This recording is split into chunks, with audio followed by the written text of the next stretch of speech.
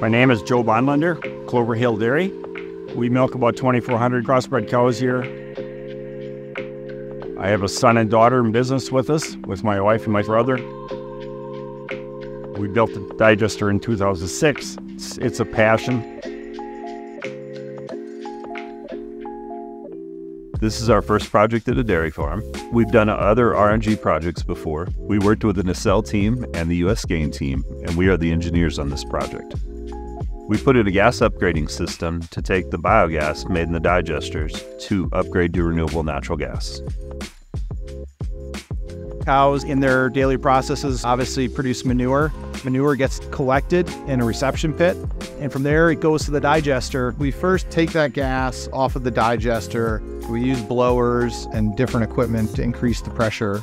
We use a set of heat exchangers and compressors to actually reduce the moisture. From there, it goes outside, goes through another set of compression, taking it up to over 3,600 pounds to be loaded on a trailer and driven down the road to a pipeline where it can be injected. From the pipeline, we dispense it as transportation fuel, typically in California. We handle all the regulatory compliance aspects of that as well. Renewable natural gas is much more valuable right now, and there are a lot of credits to be gained.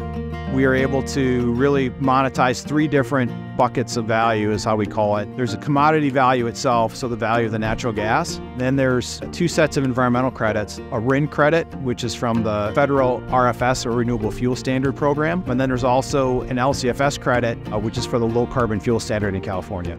So instead of the commodity price for natural gas, which is $3 per MMBTU, you can make $30 to $40 per MMBTU for renewable natural gas.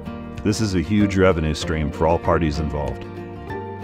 We've been operating these plants at above pro forma uptime in the high 90s. I mean, we're covering over 99% methane, and we've been very successful. At this point, the only thing we have to worry about is keeping our digester maintained. We run our digester to the best of its ability. We get everything that comes out of the digester that we want, and once the gas leaves our digester, it's on them.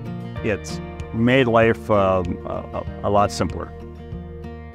I'm very proud of this project. This project started at the height of the pandemic. There was a healthy dose of skepticism as to whether we would be finished on time. There were supply chain issues and there were labor issues. The whole team realizes where their skills really are, who can bring value through the different aspects of the project. The project's been a real true collaboration, and I think these projects, in order to make them successful, the three groups have to work together very well and very closely. I think Clover Hill's been an enormous success in that regard. The community has kind of a warm and fuzzy feeling about it. Sometimes people badmouth the large dairies, but when people come and actually see what we're doing here, they look at the system and they have a complete change of mind. We never have a neighbor complain anymore about us putting manure out. Nobody complains because there really isn't a bad smell. So it's kind of a neat thing.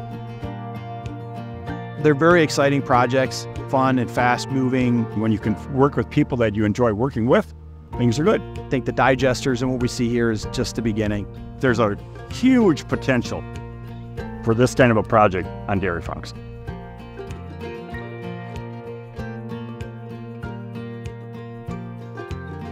We're making gas every day of the year, and we're helping our environment. And I don't think that's something that the other forms of renewable energy can say. We really feel strong about that.